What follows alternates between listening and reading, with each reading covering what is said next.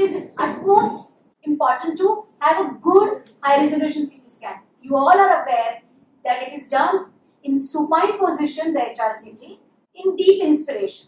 Thinner the collimation, the better.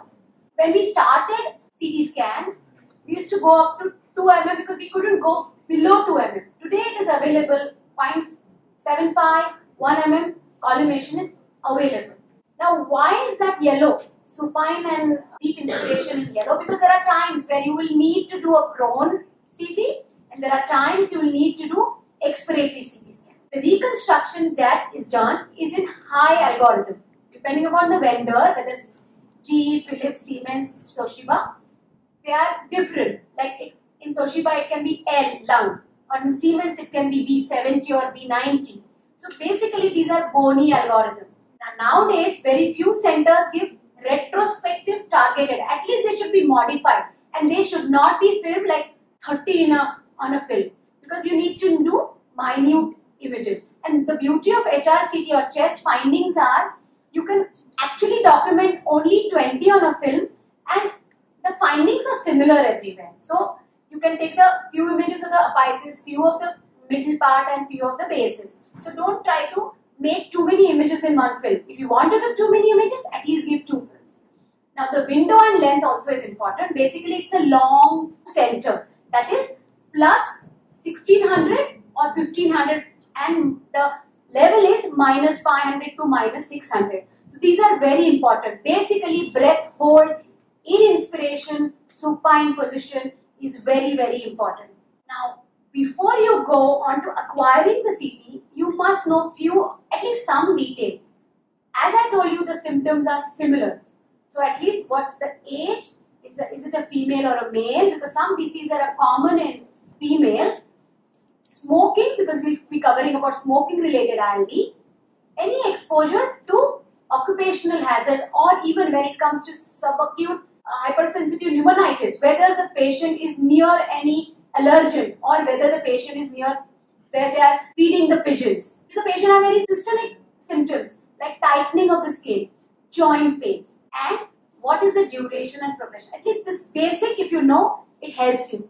Now what we are going to deal is patterns. Why is that so? Because you cannot point out this is the sign and this is the diagnosis. So you are going to take these patterns, put the jigsaw puzzle and try to come to a diagnosis.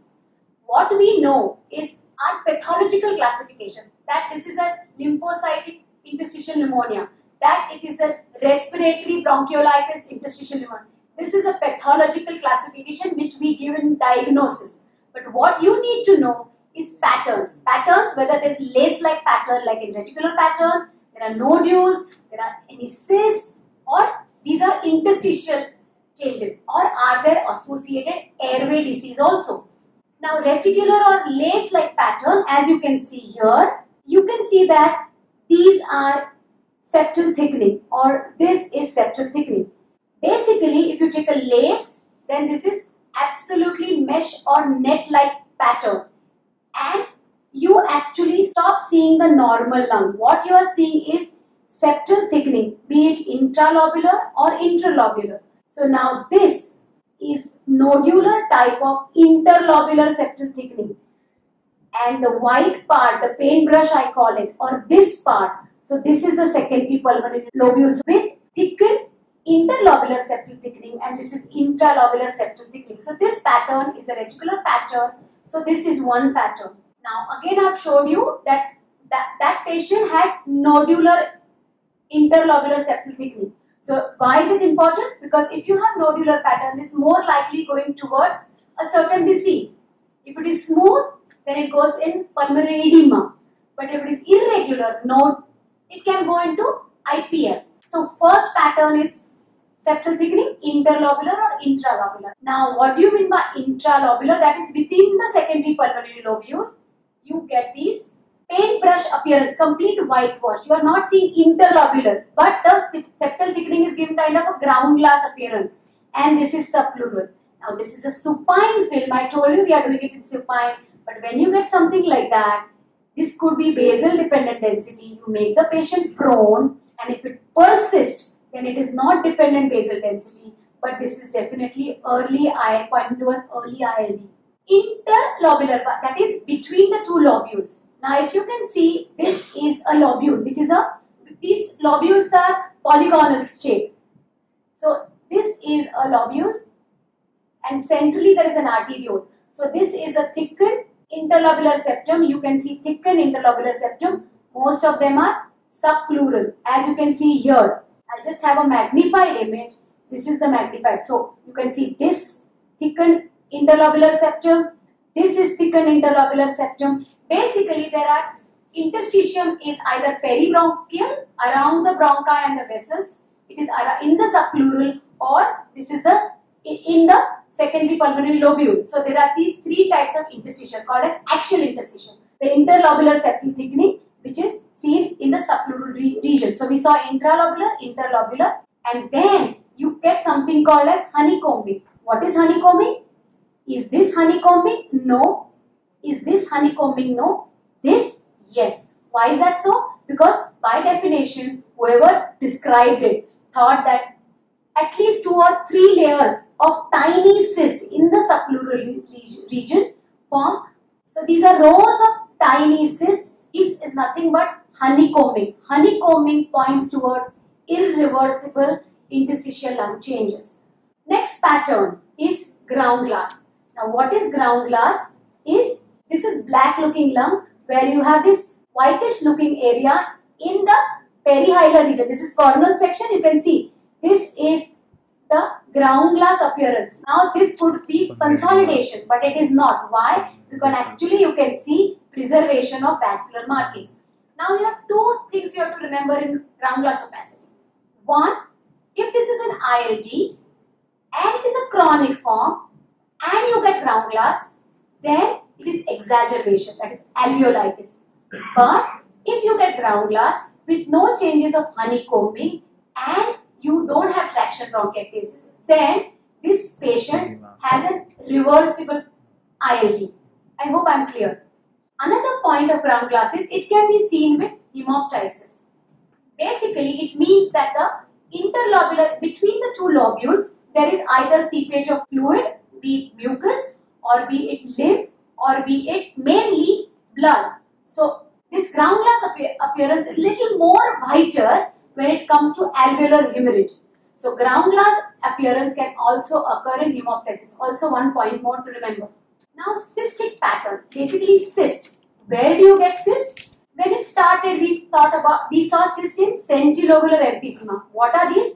These are small cysts in the lung. Maybe some of them have a central white dot, but they don't have very well formed periphery. Then you have Langerhans histiocytosis. Added to this are RVILD, UIP also, and LIP, that is lymphocytic interstitial pneumonia. Later form of usual interstitial pneumonia I have not added, but yes, you can have a cystic variety of PCP. These are the cysts, varying size, sub-centimeter size cysts seen in left lower lobe, lingula, and one of the cysts must have ruptured and the patient has presented with pneumothorax, young female. Another case, multiple cyst, bilateral pneumothorax with nodules. Okay, we'll keep this also in mind. This is the third type where the whole lung is become like a seal. You can see multiple cysts in bilateral lung with large bullae. There is hardly any wall of the cyst. So this is nothing but centilobular emphysema, usually seen in smokers. From septal thickening to groundglass to cyst, we go to nodular pattern. Are the nodular pattern important? Yes. Any nodule which is more than 3 centimeters is called a mass. So we are dealing with nodules which are pinpoint and less than 3 centimeters. Though I have written 1 centimeter, latest says that it has to be less than 3 centimeters. Solitary pulmonary nodule is another entity, but here we are calling multiple nodules and we will be dealing with pinpoint sub-centimeter size nodule. Now the distribution is important. Whether they are perilymphatic. These nodules, if they are perilymphatic, look if they are around the fissures. Then you can say, are we dealing with sarcoid? There are other findings of sarcoid we talk. Then if they are random, means they are hematogenous spread. That can be seen in certain diseases like miliary TB, like in silicosis. Or are they centilobular nodules? That means within the secondary pulmonary lobule. which can be seen with hypersensitive rheumatitis, tropical eosinophil. So you have nodules. Now look at this nodule. This is around the bronchi or the bronchovascular area. There are no periphyseal nodules, but these are around the vessels. Tiny nodularity around all these bronchus and also around the vessels. So this will keep in mind. This is the fissure. Can you appreciate the fissure?